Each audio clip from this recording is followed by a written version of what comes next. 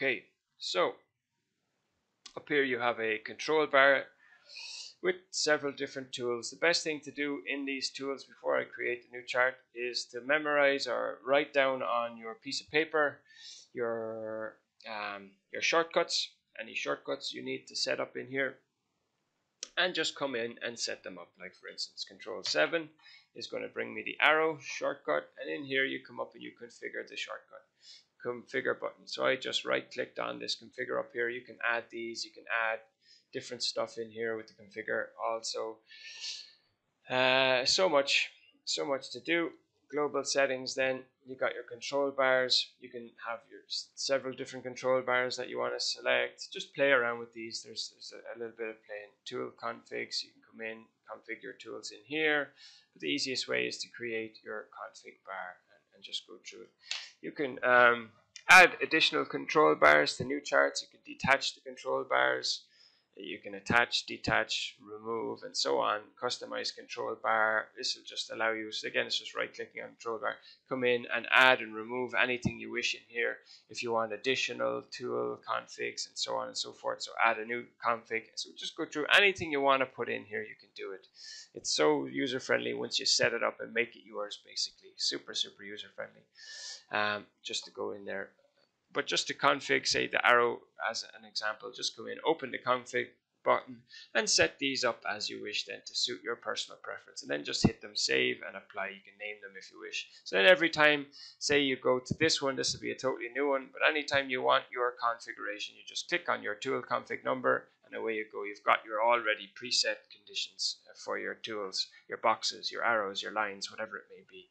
Now, to get your lines across, so for instance, we want Alt 8. So we do our analysis on our higher time frames, and we come in, let's just set this one up. So let's set up a nice red line for this. We're going to config for our line, configure the button. Let's get a nice big red line or a green one. Actually, let's go green. Let's set it up to 2. Let's come in and set up our labels. We want a nice price label. Yep, we want it on the top maybe. Horizontal line, perfect. Vertical line, bottom. Let's put it on the top. Okay, save, apply. Now, when we put our line in here, here we go. We got our price on top of the line, and we got it wherever we want to put it. So, noting that this is chart number 1. Any tools or studies we put on chart number 1, if we want them to populate on another chart, we simply go into that chart, we click, put back on our crosshair here, we simply go into that chart, we hit F5, and we go back to our advanced settings again. Now, down here, we have copy drawings from chart numbers. So any drawings that we wish to have on another chart, we simply just add that number in here. So for ours, we have chart number 1, we add it, apply. Now anything that we draw on chart number 1 is instantly going to populate on our heat map. Not that we want it on there, but just to have it as an example. I'm going to remove that now. We stick it on the footprint, apply, okay. But the same applies. So you can do this with every chart. You can just do the exact same. Come in, add whichever charts you want to do your studies or your higher time frame studies, horizontal support resistance, whatever it may be, you're sticking them on there, and then they're automatically populating on your previous chart. And away you go. And there's shortcuts then for deleting these tools and all that you want to memorize as you wish. So erase all text. If you're drawing text on your charts, erase all drawings, erase the last drawing, and there's shortcuts for these, and you can set these up. Actually, that leads me well. So erase last drawing, Control delete is the easiest way to do it. Control delete, that'll erase it. But there's just get familiar with all these. You know where they are, the tools, etc. A very handy tool, and you will need it. And very handy is to come in and set up your keyboard shortcuts. So any keyboard shortcuts that you don't have. For instance, a really good one to have, let me just go back first. Let me just make this chart bigger. Control Alt X. Let's go to our settings. Let's just turn on all our studies. They can get a little bit noisy when they're all on at first. And we'll just go through setting up a keyboard shortcut for a chart. And you can do this. We'll do this for the trade as well, for the trading chart. So Here's our chart with all our studies on here. So there's two methods we can go through at this stage. You can come up here and you can go to analysis and you can hide all studies, and then it removes them all at the same time, or unhide all studies. And as you can see, I have this set up here with the shortcuts. So when you set up your shortcuts, they will show here. So mine is Control Alt up arrow and Control Alt down arrow, up arrow, down arrow. Makes it very quickly if you don't want all the tools on your chart.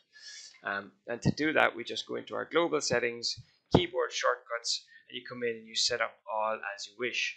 Now, an important one to have is trading keyboard shortcuts. This is a really good, among the analysis ones, as I've said and showed you already. Go through whichever ones you wish. You got your trade ones you can set up, but your trading keyboard shortcuts are important, especially the flatten and cancel, or flatten only, whichever you wish. But flatten and cancel, as you can see, I have mine set up to Control Alt and Spacebar.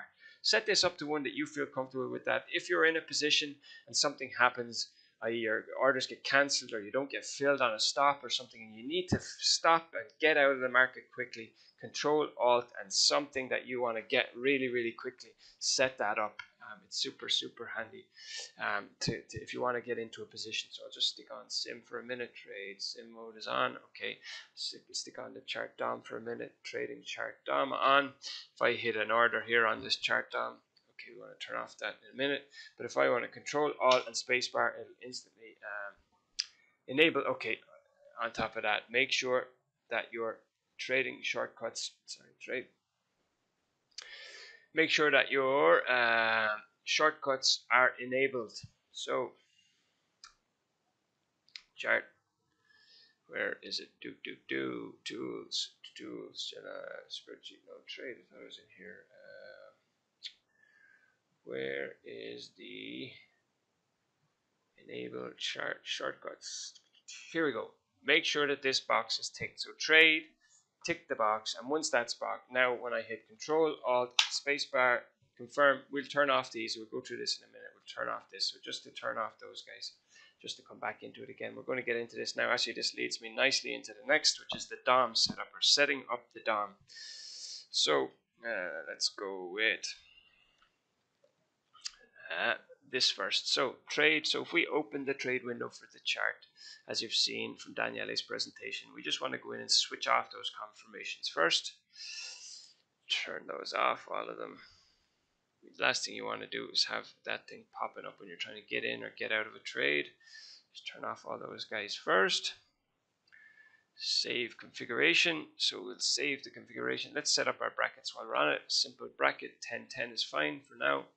And we can adjust that as we wish. We want to use the market attached orders, and we want to go to M. Let's save this configuration as a handy one. Auto trading enabled, customize trade keyboard shortcuts enabled, customize chart trade DOM columns. Now we'll do that later in a minute. Trading, save configuration. Let's just call it config 1. Perfect. Save.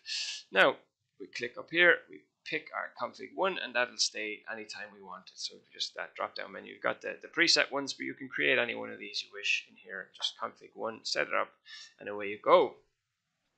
So once that's set up, now when we close this guy or leave it on, whichever you wish, we set up our brackets, they automatically come on. We have our Control Alt Spacebar to delete our orders with no pop-ups, nothing. We get out and that's it. So that leads us into the next stage.